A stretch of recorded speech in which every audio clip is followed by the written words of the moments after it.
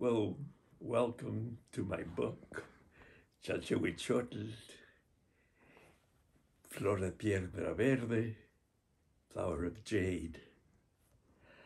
When I began my studies in the literature of my ancestors, the Nahua world of central Mexico, I became intrigued with their way of looking at the world, with their system of metaphor and symbol.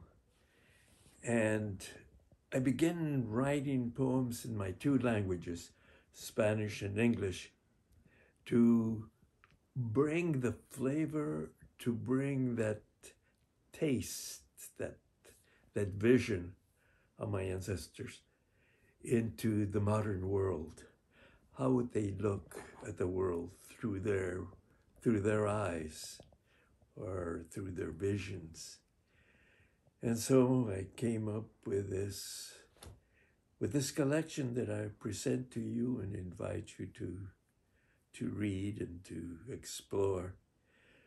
Hopefully they will bring you into a renewed vision of the world, its sacredness, and possibly just give you some inspiration and hints on how we can save it, how we can bring justice into it, how to make it even more beautiful than it is.